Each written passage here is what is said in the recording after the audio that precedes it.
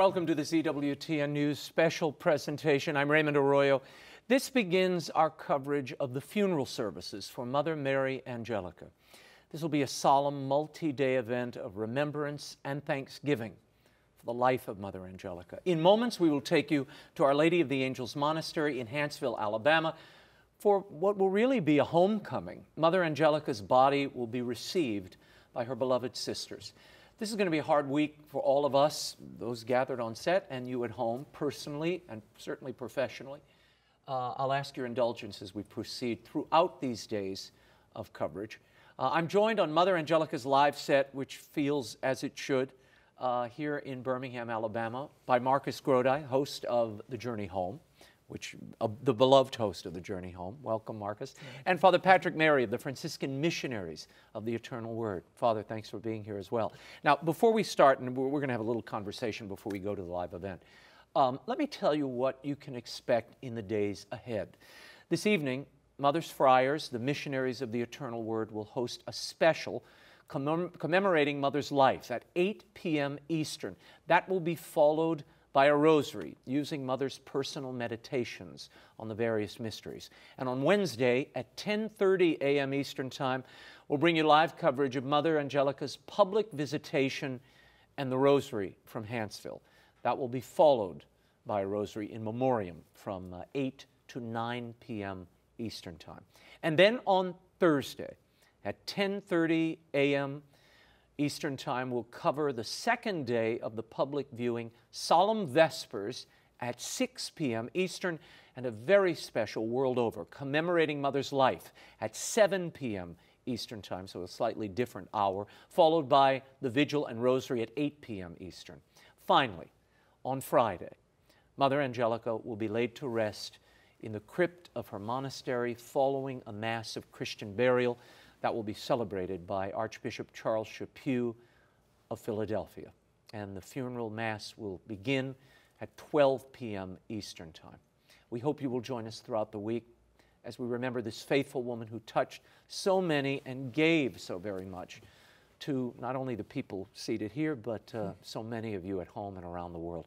Now, those of us who are naturally grieving over the loss of a friend and a spiritual mother are going through our own difficulties, but we've not spoken enough, I think, about the sisters, Mother Angelica's nuns. They will receive Mother's body in moments. I spoke with a few of them last night, but Father, give us an insight into what they're going through. I know you've been up in Hanceville back and forth surrounding these last few days. Yes, and then what will take place? Yes, so just shortly after, after we finish this, the coffin will, of course, arrive at the shrine.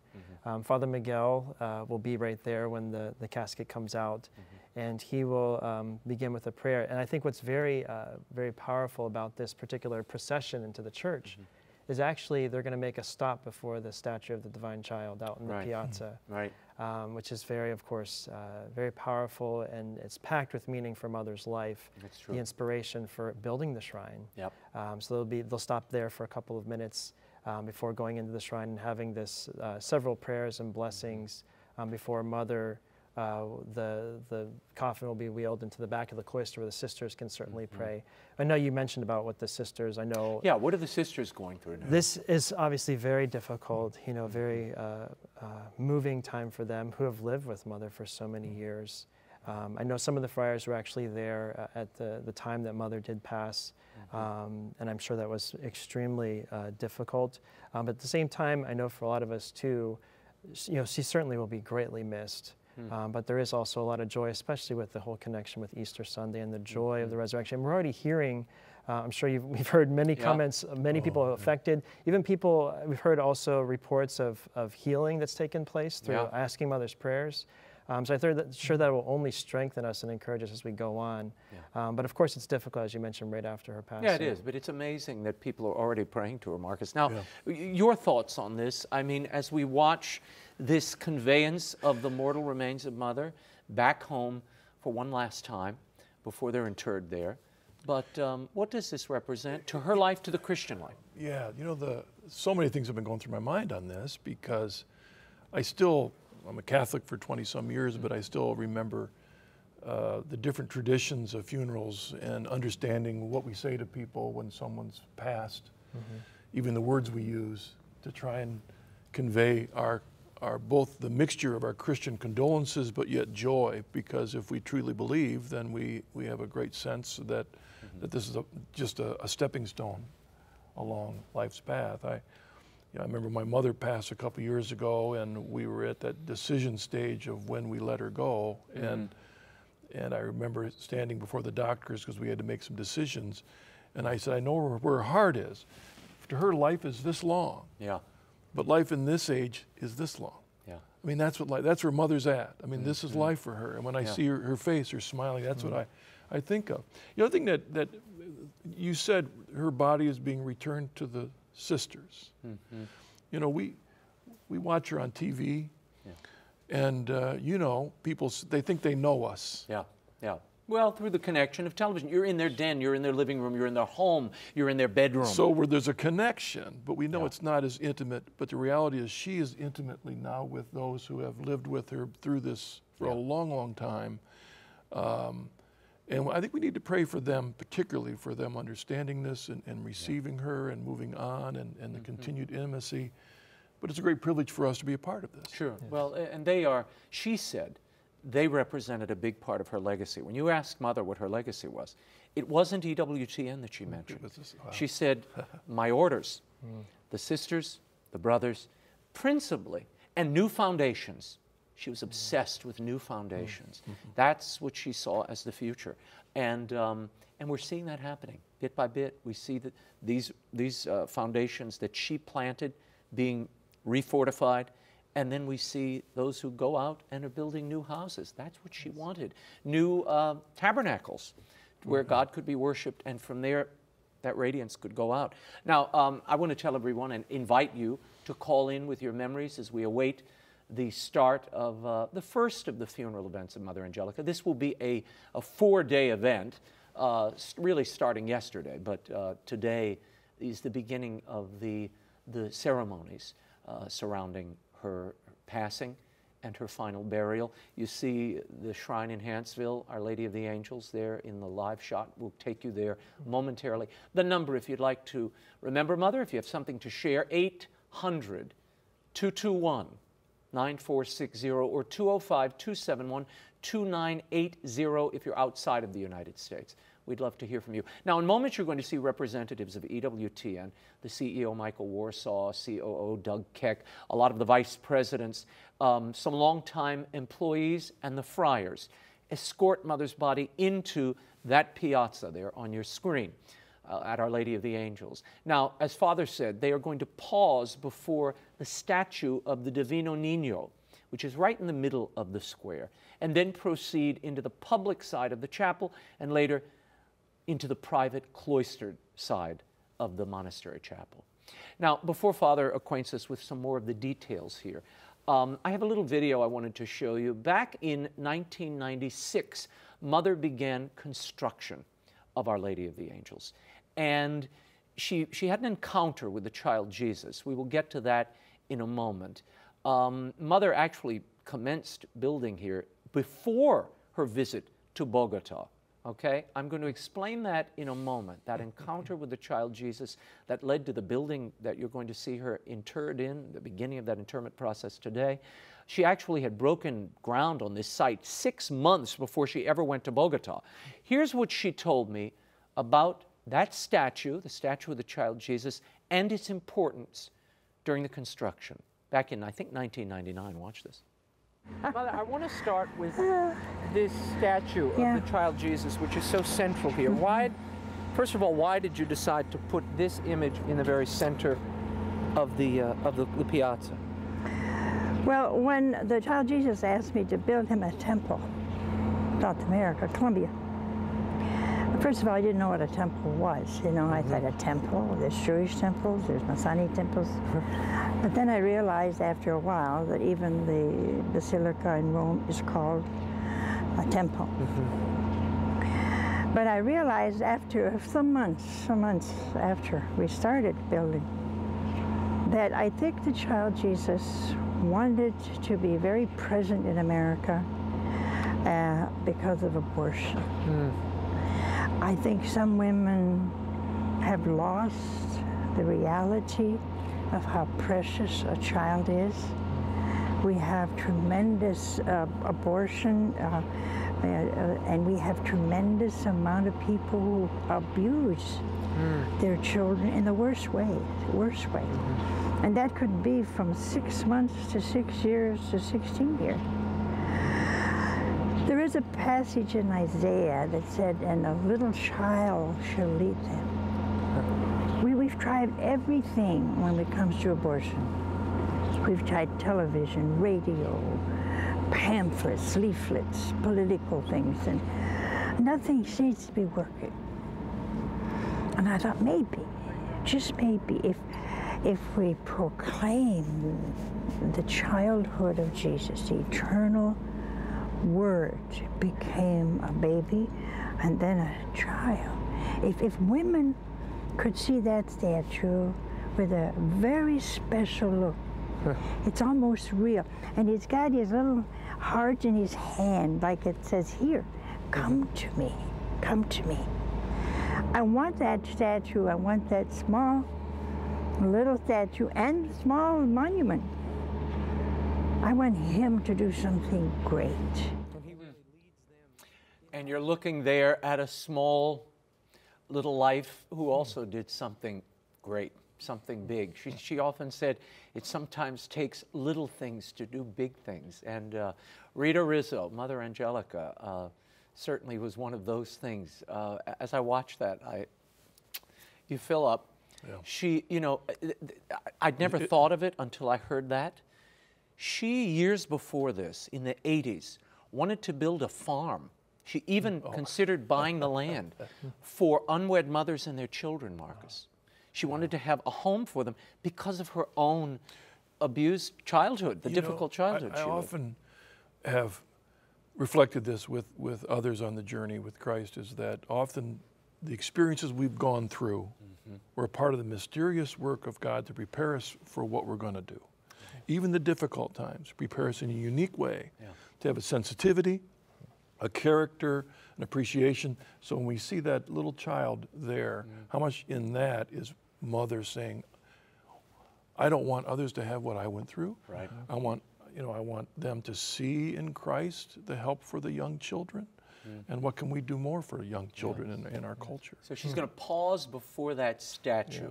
They take the body into the piazza, and they will pause there. The significance of that in your mind, Father, as we listen to that explanation. Sure, sure. You know, that's a very powerful moment. Again, I think where, again, we can reflect on what Mother just shared with us. But for all of us, too, to look at, you know, she wants the divine child to speak to all of us. Again, that we shouldn't be afraid also to go to the Lord, that he came to us as a little child. I think we can also tie this into how he inspired her. You know, it's one of the things that really, really strikes me, and one of the most inspiring things is how she was not afraid when she felt that God was calling her to do something, how she went out to build the temple. And she said she didn't even know what a temple was. Didn't know what it was. What the network was, so many things. You know, one of my favorite quotations from Mother, too, is she said, I'm not afraid to fail, but I'm scared to death to go before the Lord and say, you know, Mother Angelica, this is what you could have done if you would have trusted more. Right. But she did. She went out there when she didn't even know, and look at the fruits. So many people are affected by this. Well, I remember when she came back from that trip in '96, and she was talking about this, and then we spoke at length about it later. And just to give you the quick background, in Bogota, she went to promote the network that was going to South America. She gets to this shrine, a very popular shrine, and she looks up into the plexiglass box that the child Jesus is in, and she claimed, the statue turned to her and said, build me a temple and I will help those who help you. Well, she said, first of all, I didn't know what a temple was. Second of all, when I heard this, help those who help, she said, I thought it was like Jim Bakker or something. Jim Bakker was an evangelist, so, you know, I'm going to lock myself away unless you send the money now. And so she was confused by this. It took time, and often this is how those inspirations would come to her in bits and pieces. She couldn't see the whole path. And she used to say, Franciscan providence is trusting each step, and you get the grace as you step. And that, you see it there. And I love that they're pausing there because she always wanted that to be the entryway so that God wasn't scary to children, to people who'd sinned. Sure. She wanted that child welcoming them. And in many ways, she became that child who needed care in her last years. That's right. And was radiant like a child so many times when I went to see her in those last years. She was beautiful to see. Beautiful to see. You know, something else that I wanted to reflect on as we're moving forward here with this is something that Doug Keck said last night, and it just struck me. I never realized this, that a part of Mother's goals, especially in the early 90s when she went through the change, and you know more about this than I do, in terms of change of her attitude towards the church, right, as a result of World Youth Day, was a desire to preserve the devotions that so many in the post-Vatican Council, not the council itself, but so many after the council were just thinking that we need to put all that stuff away. And when you think about that is what we're going to see in the next couple of days. How much of what we're going to see and experience is specifically because of what Mother has done to preserve devotions? Yeah, you're right. No, I often say Mother Angelica saved the church in the United States and maybe around the world. When you hear Latin in a parish, wherever you are, when you see people striking their breast during the creed, Mother Angelica is really, she was the reservoir of that and the vanguard of it. She propagated and made it normal to be Orthodox and to fly your colors. She did that. No one else did. At a time when everything was up for grabs. And boy, did she catch hell for it. Let's just say it. Yeah. A lot of people didn't like it. And a lot of people tried to stop her. And I've written about most of them. Go ahead, Father. You wanted to add. Sure. And that gives courage to so many people, too, that you're going to come up across all kinds of opposition, but she held fast. And that gives so many people encouragement to have and it's also the clarity that she had. You never second-guessed what she was talking about. Well, you knew what she was talking about the first time she said it. That's right. You know, and she inspires a lot of seminarians too, and younger priests too. You know, again, her faithfulness, a lot of things that we didn't get growing up in catechesis, and so there's a great hunger, and she gives that to us with devotions. Giving the courage of devotions. This morning, when we did the Holy Hour this morning. That's right. Think about every prayer that was in there, the litanies, the dedication to surrender to the Sacred Heart, all those things, which in some ways are of a different age that are here now because they've been preserved and then broadcast around the world as a result of her commitment. No, she continued them. She continued them. She extended that tradition and made it contemporary. That's the great legacy of Mother Angelica. You will see it in full flower today, even after her passing. As we, in a moment, you'll see her body received by her sisters in Hansville, Alabama. Whilst we await that moment, we have on the line with us Kathy from Pennsylvania. You wanted to say what, Kathy? Hello? Yes, Kathy, go ahead. Hi, Raymond and Marcus and all your guests. Just wanted to send my condolences. Mother Angelica was a true defender of the faith. I've been a lifelong Catholic, and I've watched her, rerun programs, almost probably every one of them for the past 12 years. I have a chronic illness, and through her teachings, it has really given meaning to my suffering. I suffer, and I'm trying, through what her teaching was to, use it for good, use it to purify our own souls, and to unite it with what Jesus went through and the Passion. And I try to do that every day, but, I still struggle with it. But she was a true mother, I hope that EWTN still, will show her programming. Oh, rest assured, Kathy, that her programming will continue. That I can promise. What I love about your call is I do think so much of Mother's ministry, the focus of her life, and Marcus tapped into it earlier, the background, the suffering she went through, shaped her and perfected her and created her to be just that instrument of grace for people like you, people who are suffering, who are hurting, and who need that spiritual witness and the support to go on, the hope. She brought that to you. And you know why she could speak so authoritatively and so movingly and convincingly to people like you, Kathy? Because she was one of you. She suffered too. And in her last days, boy, did she suffer. I mean, I've been focusing on that period now, and it's... Well, she was also such a person of the Word, of Scripture. Yeah. I mean, she was in the Word. And in many ways, our non-Catholic brothers and sisters appreciate that, not her love for Christ, but in the Word. And what comes to my mind is that wonderful verse in Romans 8, where it says that we call our God Abba Father, we're sons and daughters, heirs, provided we suffer in the necessity of that. No, and she certainly is a witness to that, and boy, did she use suffering. We are now about to bring you live, you see it on your screen, the start of today's ceremony. Mother Angelica's body will be returned to her monastery in a rite that they call it the reception of the body. This rite will be performed, followed by the Chaplet of Divine Mercy, a devotion certainly well known to anyone who has watched EWTN over the years. Father, the importance of this again, the liturgical importance of this. Sure.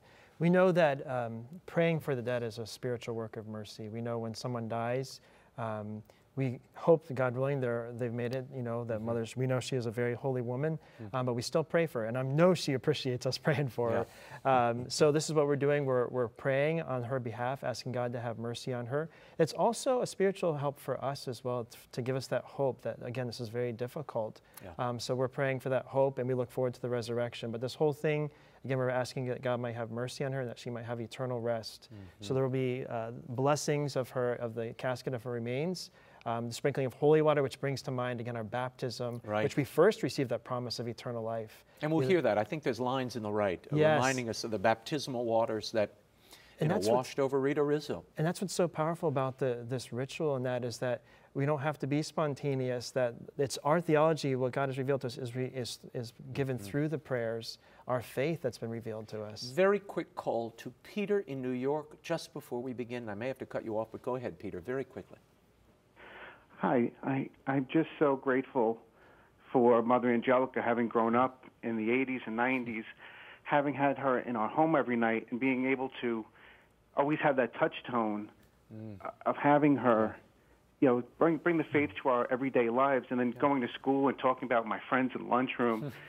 So I always felt very grateful for that presence, and now having children of my own and being able to still be able to share that and hopefully have that in their lives for them too. And yet yesterday, I was listening to Raymond's book and just feeling I wanted to have that connection again. And I'm just very, very grateful we to are have all grown up in this time with her. We are all grateful. Thank you for the call, Peter. That is certainly something I think we all share. You know, sitting out here is hard because I keep thinking of, you know, she sat in this chair for all those years, and I would be trembling over there, Marcus. So I'm happy to not be in that position for once. But it was the legacy, and it goes on and on and on. That is what's so beautiful, because Peter, like so many, they found this nugget of faith, this path. She was the spark for it, and it goes on. You see her there with those little children. It goes on through and into children. And you know, Mother, she's inspired so many things in my life, in all of our lives. I mean, Marcus Grote, I would never, ever have no one would have known. Gone on television, brought these stories of major conversions. I mean, high-cost, high-stake conversions without her. In fact, I remember that first night that I was on her program. And met with her just before the show, and we're gathering for prayer. We'd had no preparation for the program. That was the preparation. And I'm going to, well, that's the point. We're going to come on, and we gathered together, and her statement was, what do we want to talk about tonight? She says, joy. They said joy. All right, tonight's joy. In other words, she followed their inspiration on what people needed to hear. Beautiful. And here is her final homecoming. Mother Angelica remains in the hearse, her body, makes its way onto the grounds of Our Lady of the Angels Monastery and approaches the piazza. This is the reception of the body, the ceremony we're about to see, followed by the Chaplet of Divine Mercy, which you will see take place inside Our Lady of the Angels Monastery, a monastery she labored so many years to build with very exacting details and her plan of action, inspired by the child Jesus, who will get a momentary pause before the statue that she built in his honor, and this whole shrine built in his honor. And it represents, I think, the last spiritual movement of Mother Angelica, that devotion to the child Jesus. I don't know the history behind this kind of liturgical celebration, but I'm wondering if there's a great, deep necessity for the body to be removed and brought back, for a family to move forward. You know what I'm saying? That when a person dies in the midst of a family, as she did in the midst of the sisters, for them to be able to let go, for her to move forward, if there's an important necessity, psychological as well as spiritual, for the body to have been gone and then to be brought back, for them to move forward. Remember that beautiful book she wrote on the Eucharist? To leave and yet to stay. To leave and stay. And really, she comes home forever now. She's going to be interred in the crypt beneath the main chapel of this shrine she built in Hansville. Above her, Mother May.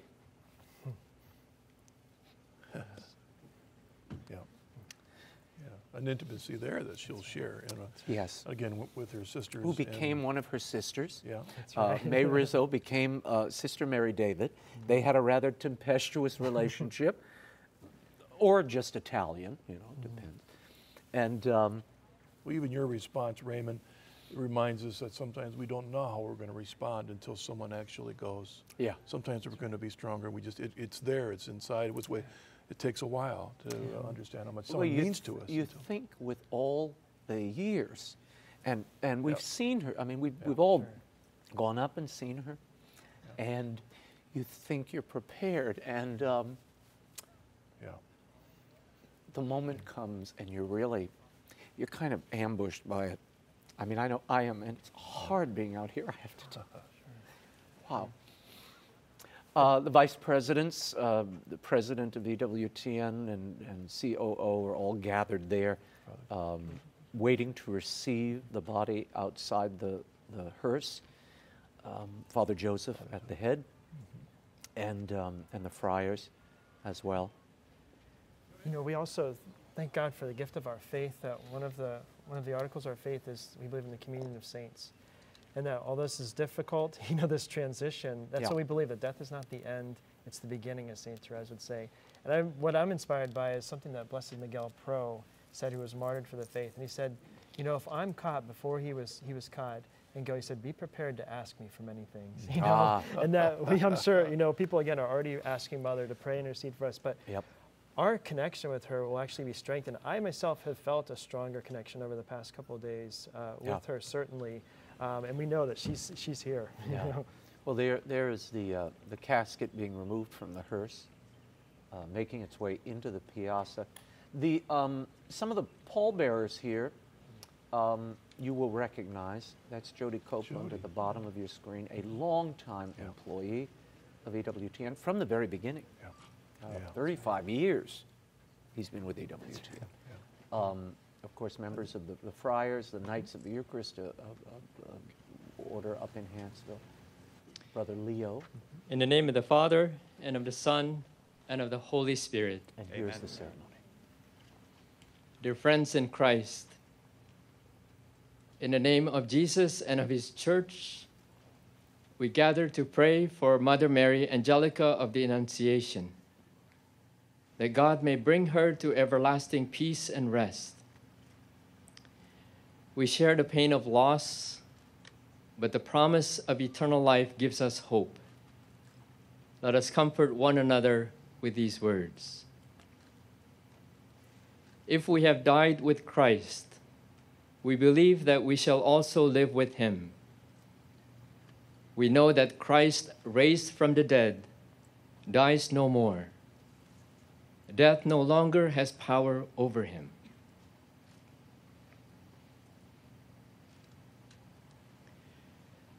Lord, Mother Angelica is gone now from this earthly dwelling and has left behind those who mourn her absence.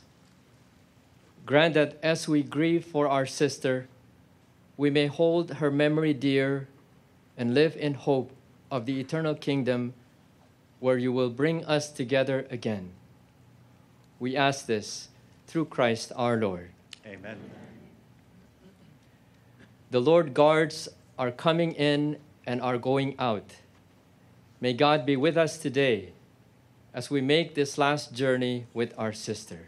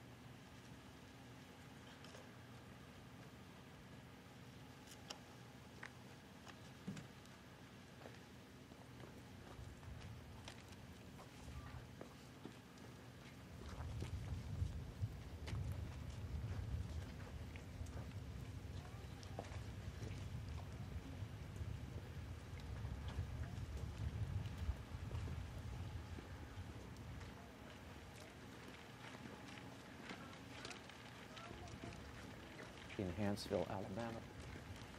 A procession of many of her longtime employees, the presidents, vice presidents of EWTN, as well as her friars and members of the Knights of the Eucharist are in this procession. They will make their way through the piazza to a statue of the child Jesus in the center of the square here. She thought it very important to have this piazza. She said she wanted it to be a welcoming place to draw people in. And you notice there's no parking in the piazza. You have to walk, which she said, I want people to know they're on a pilgrimage. So there's no car-to-door access. You gotta hoof it. And there's Mother Angelica's. And it's a beautiful place. If people haven't been there, it's a beautiful, beautiful place. Mother Angelica's remains are being brought by the pallbearers on the right-hand side of your screen. And that pause we mentioned a moment ago before the statue of the child Jesus will happen momentarily.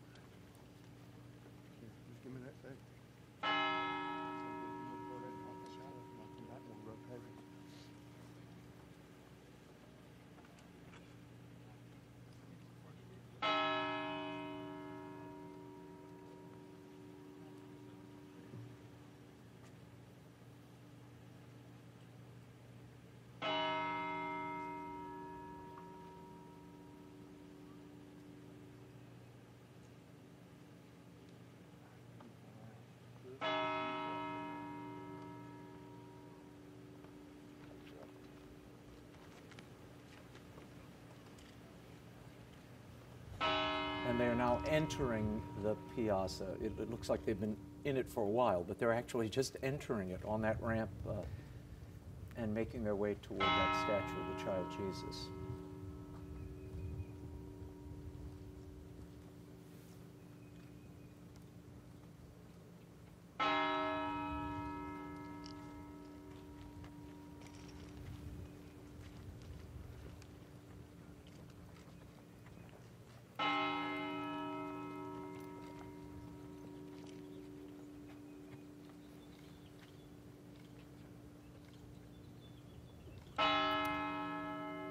And the procession pauses for a moment here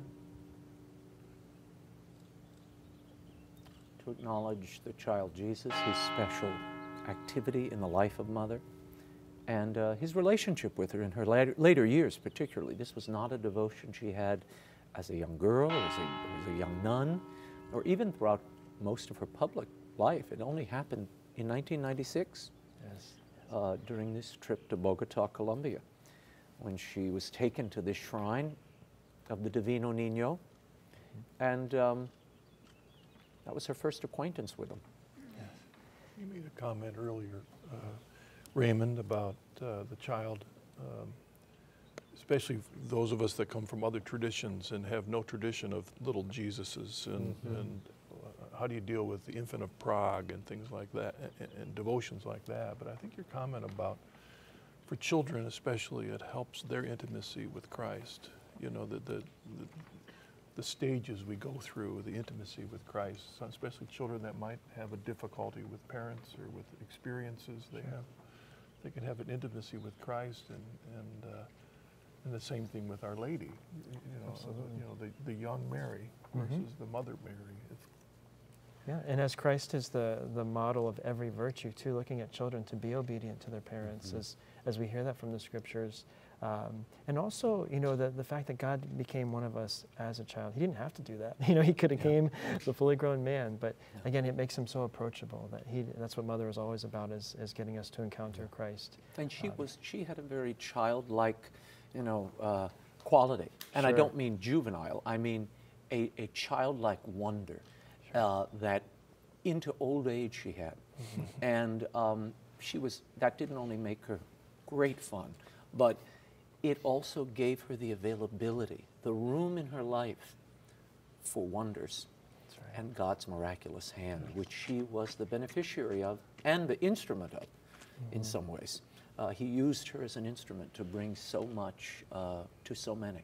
That's right. And it was that, you know, that openness, that childlike approach. The divine child is the perfect devotion, which was her later devotion in life.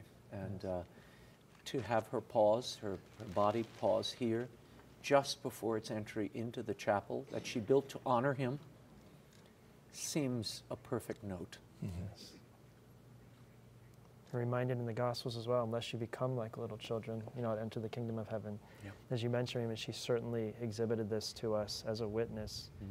And that brought great freedom, as you mentioned too, that the availability, that she wasn't paralyzed by all these fears, that she said, okay, Lord, whatever you want me to do, I'm going to do it. Well, that's the wonder of Mother.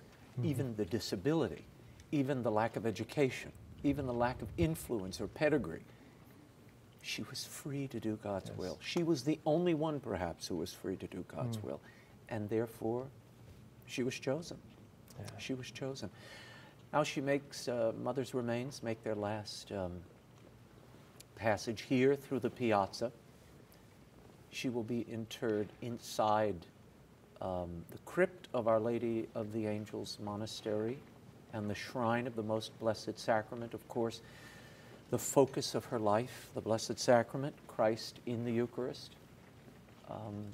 She often said, prayer is not something but someone. And I think you could also say that about her faith.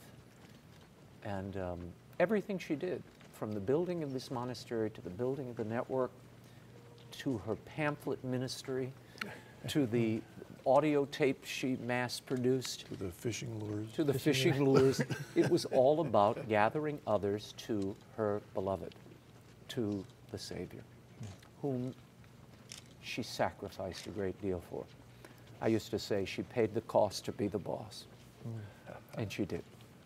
Yeah, my last time, second to last time with her, it's been a long time. There in this wonderful church, she was behind the grill, there with the sisters, and I was with a Monsignor, and we were sitting there, and he was talking a lot to her. I don't know what to say when I'm with her. It's been tough whenever I have been with her, didn't know what to say. Didn't matter. She held my hand.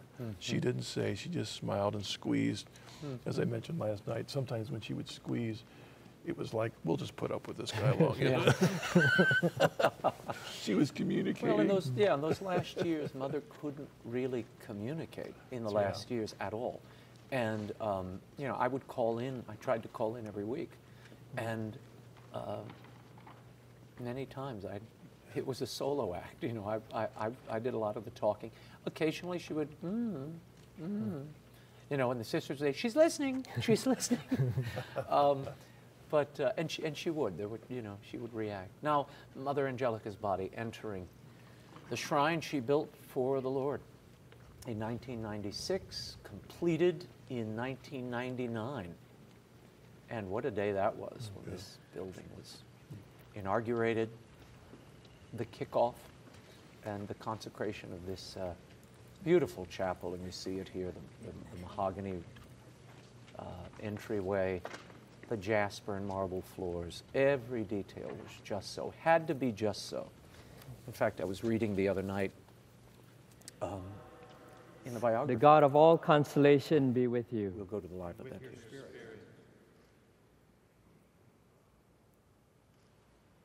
In the waters of baptism, Mother Mary Angelica died with Christ and rose with him to new life.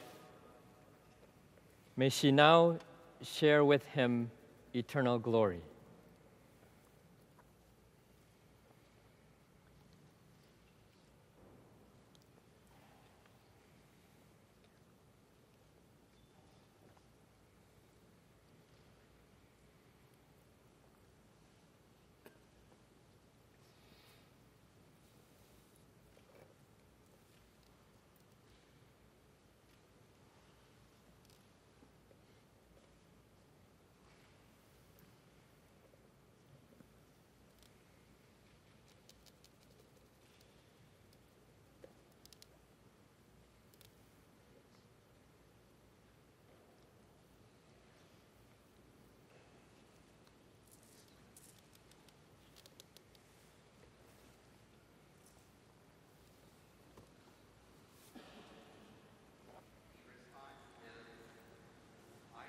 That I shall see the good things of the Lord in the land of the living. I believe that I will see the good things of the Lord in the land of the living. The Lord is my light and my salvation. Whom should I fear? The Lord is my life's refuge. Of whom should I be afraid? I believe that I shall see the good things of the Lord in the land of the living.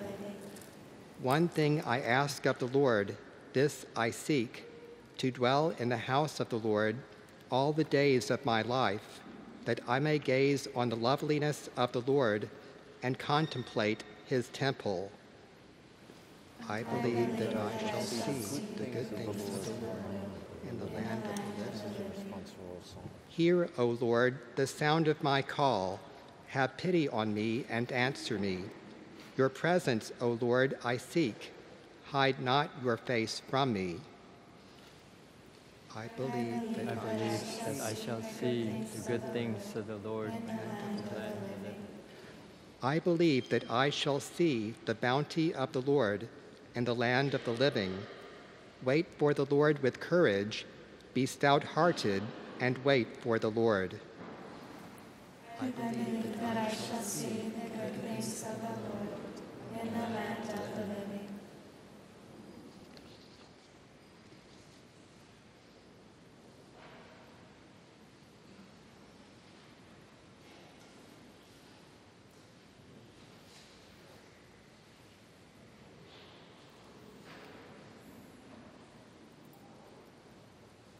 This is the first movement in Mother Angelica's funeral My services. brothers and sisters, we bring this to we your believe that all the ties of friendship and affection which knit us as one throughout our lives do not unravel with death. Confident that God always remembers the good we have done and forgives our sins, let us pray, asking God to gather Mother Mary Angelica of the Annunciation to Himself.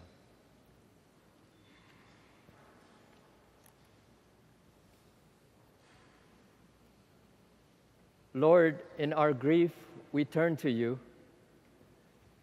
Are you not the God of love who opened your ears to all? Listen to our prayers for your servant, Mother Angelica, whom you have called out of this world. Lead her to your kingdom of light and peace, and count her among the saints in glory. We ask this through Christ our Lord. As I watch this, it's just amazing to think how much. We now pray the Chaplet of the Divine Mercy for the repose of the soul of our dearest Mother Mary Angelica. In the name of the Father, and of the Son, and of the Holy Spirit. Amen. Our Father, who art in heaven, hallowed be thy name. Thy kingdom come, thy will be done, on earth as it is in heaven. Give us this day our daily bread, and forgive us our trespasses, as we forgive those who trespass against us. And lead us not into temptation, but deliver us from evil. Hail Mary, full of grace, the Lord is with thee. Blessed art thou amongst women, and blessed is the fruit of thy womb, Jesus. Holy Mary, Mother of God, pray for us sinners, now and at the hour of our death. Amen. I believe in God, the Father Almighty, creator of heaven and earth, and in Jesus Christ, his only Son, our Lord, who was conceived by the Holy Spirit, born of the Virgin Mary, suffered under Pontius Pilate, was crucified, died, and was buried. He descended into hell. On the third day he rose again from the dead. He ascended into heaven and seated at the right hand of God, the Father Almighty. From thence he shall come to judge the living and the dead. I believe in the Holy Spirit, the Holy Catholic Church, the communion of saints, the forgiveness of sins, the resurrection of the body, and life everlasting. Amen. Eternal Father, I offer you the body and blood, soul and divinity of your dearly beloved Son, our Lord Jesus Christ. In atonement for our sins and those of the whole world. For the sake of his sorrowful passion. Have mercy on us and on the whole world. For the sake of his sorrowful passion. Have mercy on us and on the whole world. For the sake of his sorrowful passion. Have mercy on us and on the whole world. For the sake of his sorrowful passion. Have mercy on us and on the whole world. For the sake of his sorrowful passion. Have mercy on us and on the whole world. For the sake of his sorrowful passion. Have mercy on us and on the whole world. For the sake of his sorrowful passion. Have mercy on us and on the whole world. For the sake of his sorrowful passion. Have mercy on us and on the whole world. For the sake of his sorrowful passion. Have mercy on us and on the whole world. For the sake of his sorrowful passion. Have mercy on us and on the whole world. Eternal Father, I offer you the body and blood, soul and divinity of your dearly beloved Son, our Lord Jesus Christ.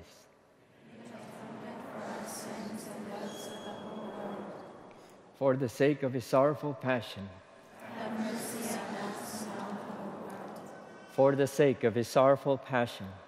Have mercy on us and on the whole world. For the sake of his sorrowful passion. Have mercy on us and on the whole world. For the sake of his sorrowful passion. Have mercy on us and on the whole world.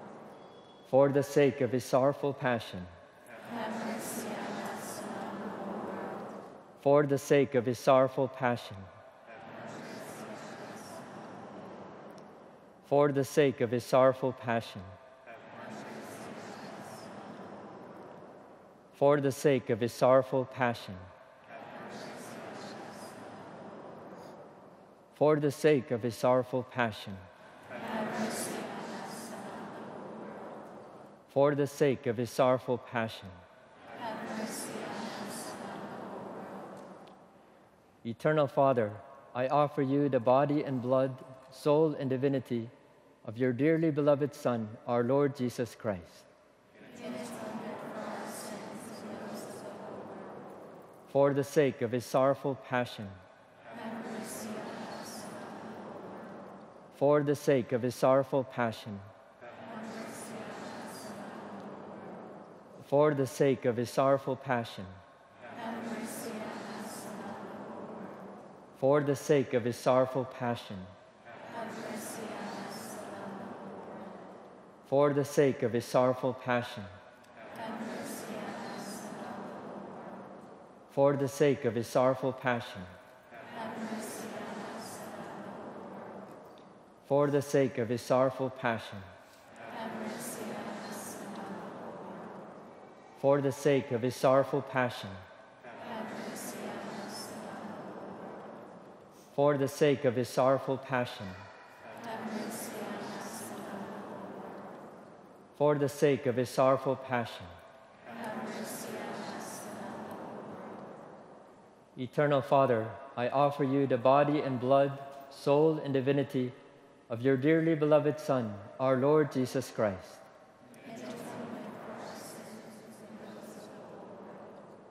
For the sake of his sorrowful passion. For the sake of his sorrowful passion. For the sake of his sorrowful passion. For the sake of his sorrowful passion. For the sake of his sorrowful passion. For the sake of his sorrowful passion. For the sake of his sorrowful passion. For the sake of his sorrowful passion. For the sake of his sorrowful passion. For the sake of his sorrowful passion. Eternal Father, I offer you the body and blood, soul and divinity of your dearly beloved Son, our Lord Jesus Christ.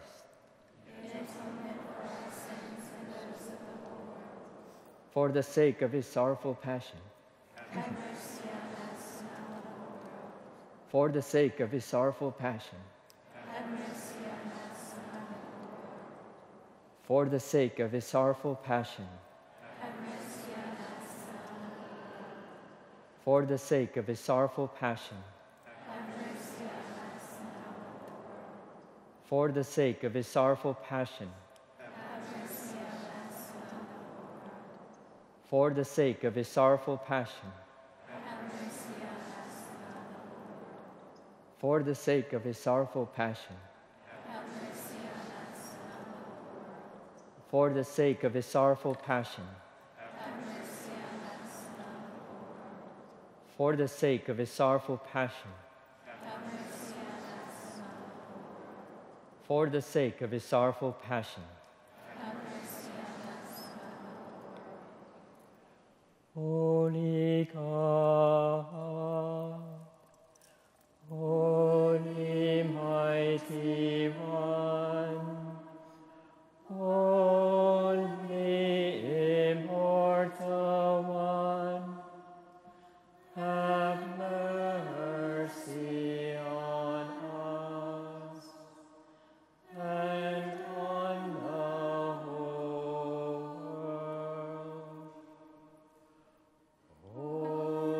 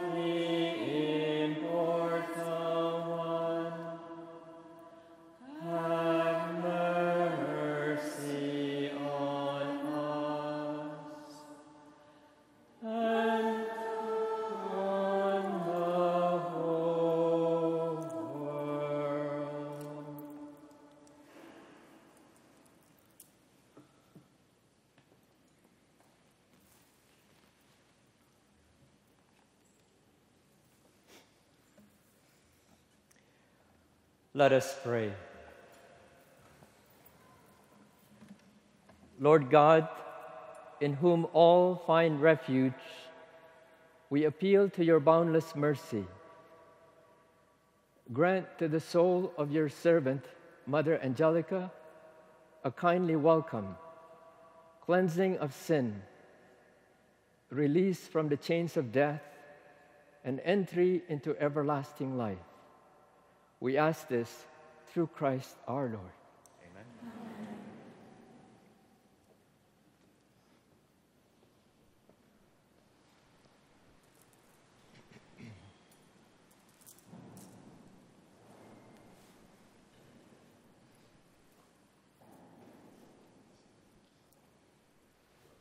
Blessed are those who have died in the Lord. Let them rest from their labors, for their good deeds go with them. Eternal rest grant unto her, O Lord. And let perpetual light shine upon her. May she rest in peace. Amen. May her soul and the souls of all the faithful departed, through the mercy of God, rest in peace. Amen.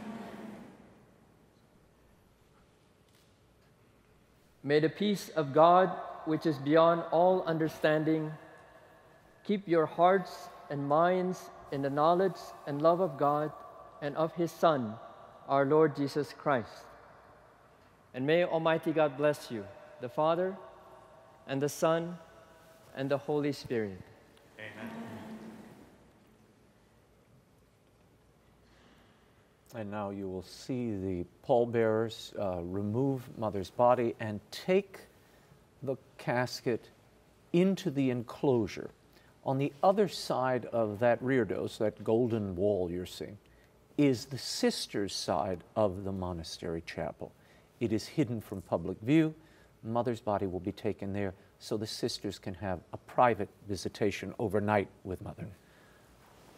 Father, explain to people this. People looking in, they said, what is this? Cloister side, public side?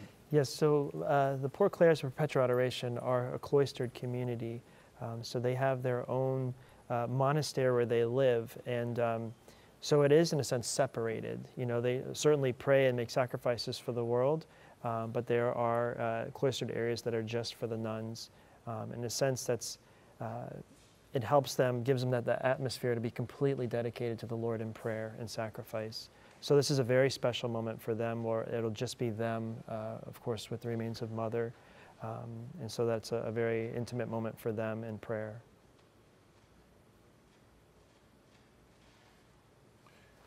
And this is a wide shot of the chapel.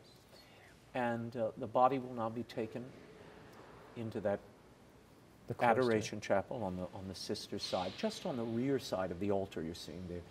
And here is the procession entering the enclosure. This is the hallway that leads to the sisters' quarters, the enclosure of the monastery, where the public would normally not enter. But this limited procession will be to the chapel down the hall, and then, of course, all of the lay people will exit, and the sisters will then have some moments of prayer and privacy to visit with their beloved Mother, Reverend Mother. Marcus, your thoughts as you watch this ceremony take place and Mother's final return home?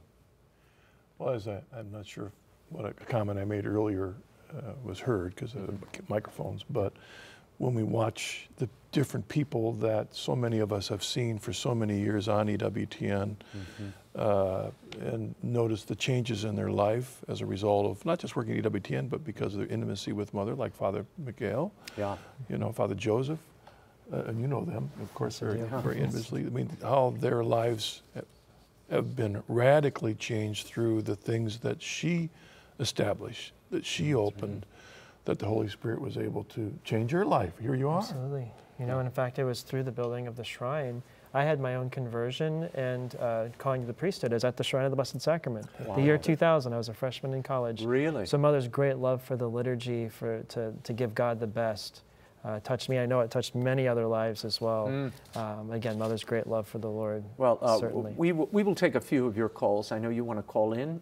share your memories, your thoughts, and your feelings, which, you know, I know all of our emotions are a little raw these days. And this is just the first of a series of public events. Tomorrow will be the beginning of the public events, and there will be a public viewing of Mother's body tomorrow and Thursday, and then the burial will be Friday. Before I go to phone calls, I have to share this with you whilst we talk about the Shrine of the Most Blessed Sacrament. Mother was really criticized when she began to build this monastery. And I want to stay with the video for a moment here. I'll just pause. This is shots inside the cloister just before they bring Mother's body into the chapel. That's the enclosure door, actually, with those two angels on either side. I guess that was a shot of the hallway leading to this door earlier. That's right. And that is the enclosure door itself, yeah.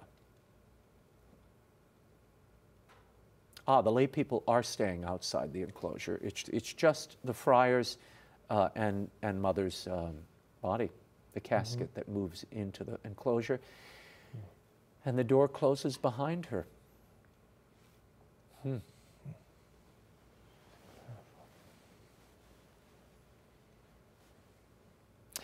know, it reminds me of when she entered St. Paul's Shrine, which I had forgotten about. She entered St. Paul's Shrine in Cleveland, and it was a monastery, not unlike this one. It's a beautiful place. I was just there a few months ago on Euclid Avenue in Cleveland. And she first entered a shrine, and we just saw her enter one for the last time. It seems, you know, in many ways, the circle is being completed here of Mother's life. At 21, she went into the monastery, thinking she would never come out again. She vowed to be a contemplative, to be locked away with God in the enclosure, to pray for the reparation of the world, and to intercede for everybody in the outside world. And she really has spent, certainly these last 15 years intensely, but before that, in this life. And now she goes in for the last time. If you make yourself available to Jesus, you never know what lives will be changed. And that's Mother. Yeah. And it's a message to all of us. If you make yourself, I remember how many years ago, 40 years ago, when by grace I surrendered to Christ and said, Lord, whatever you want to do. Well, here I am sitting with you, Raymond. Oh, boy. Purgatory. You got purgatory. You know, God, you too. You know, we just, if we make ourselves, of course, we're responding to grace anyway, but if we then respond to that grace and say, Lord, okay, whatever you want to do, and if we keep ourselves faced on Him rather than what we might be or what our legacy might be. That wasn't Mother. It wasn't about her legacy and all the foundations you've mentioned.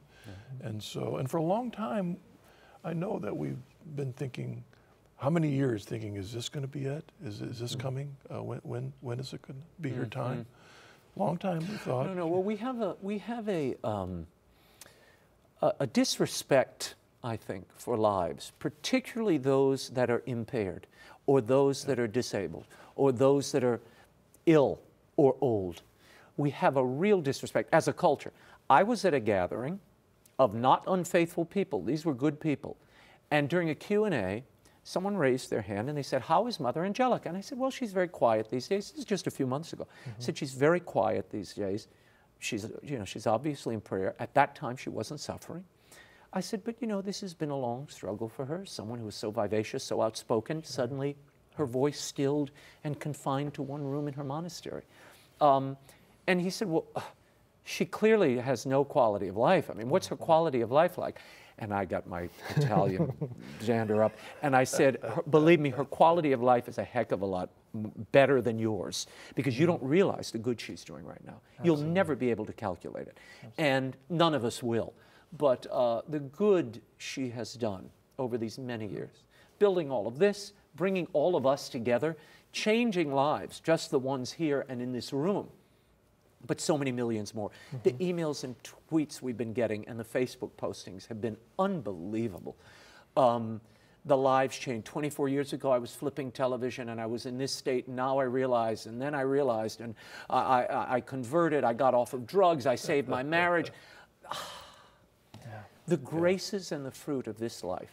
Little Rita Rizzo is just especially through the power of her suffering. Like you said, you know, this just came out, it's becoming more public, what she said a while back. She said, if it ever gets to the point, I want you to put those tubes down my throat, give me the medicine I need, because she saw it's a moment to offer up to God in love. I want to go to Javier, who is joining us from Florida. Javier, go ahead. What is your comment? Hi, how are you? God bless you all. Thank you. Yes, in my humble opinion, I think that one of the biggest legacies that Mother Angelica left the church is that she changed the perception of the church to be one more open to everybody, but at the same time preserving truth in its traditions and magisterium.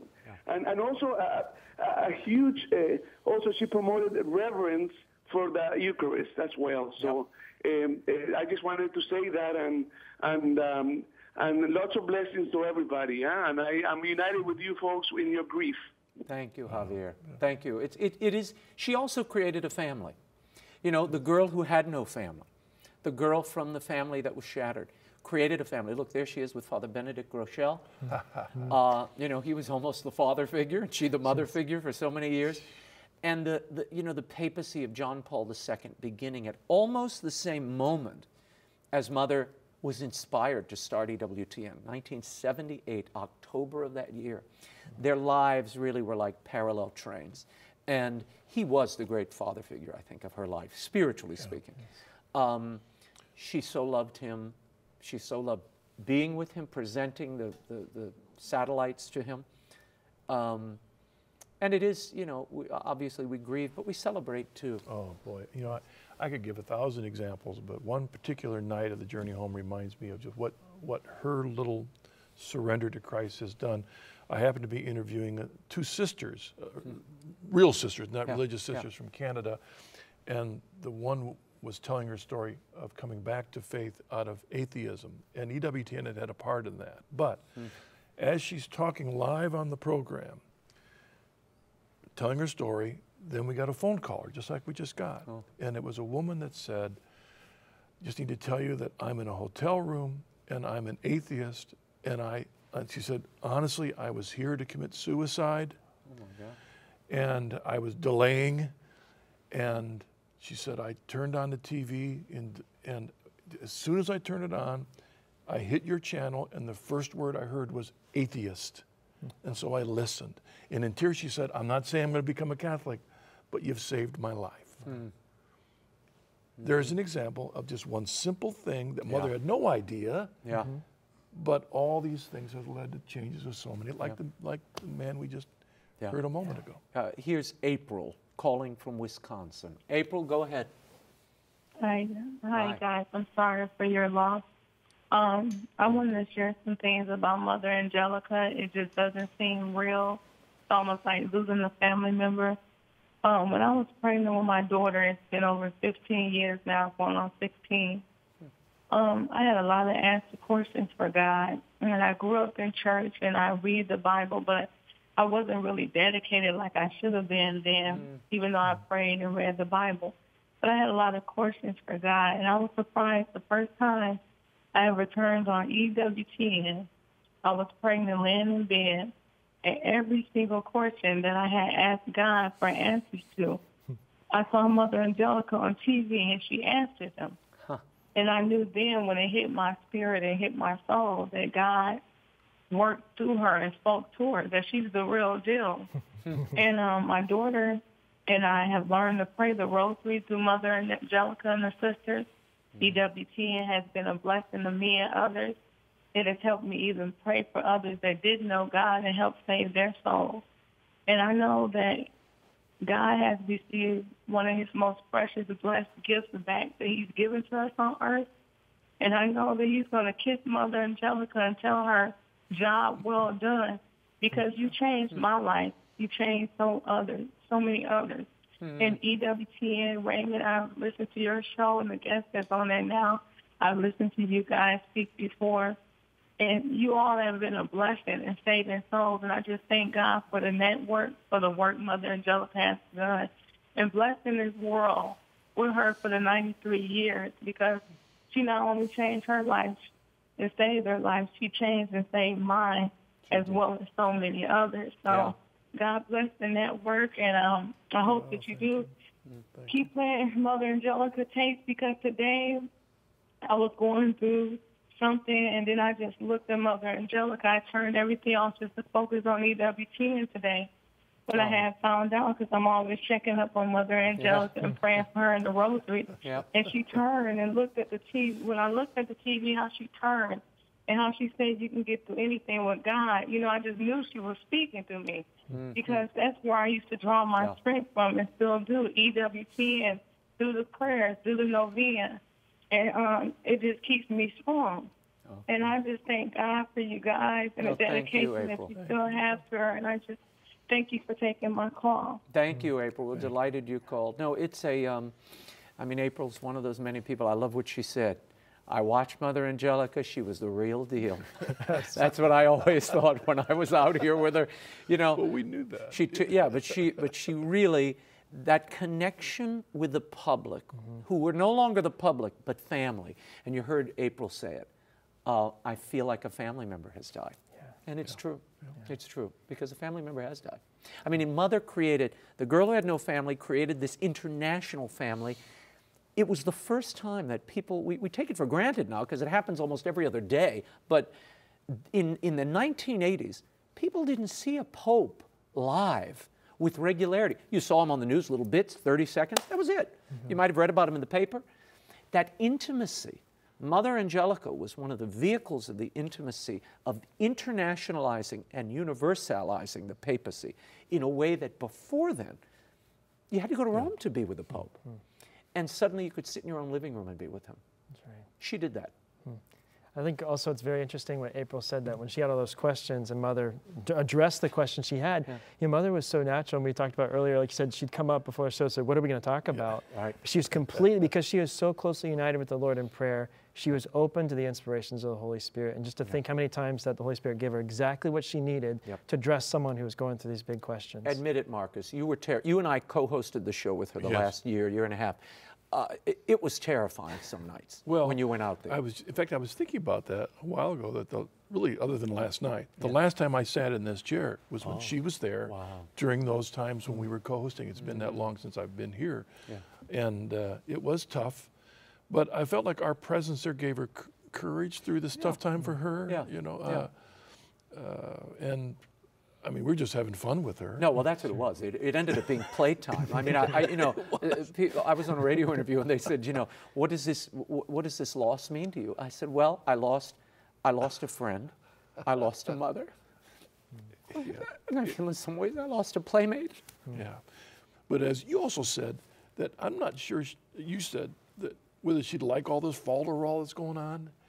You know, that's not her. I mean, she wants us to be joyful about this is what she's looked forward to for not just a couple years, but for all her life.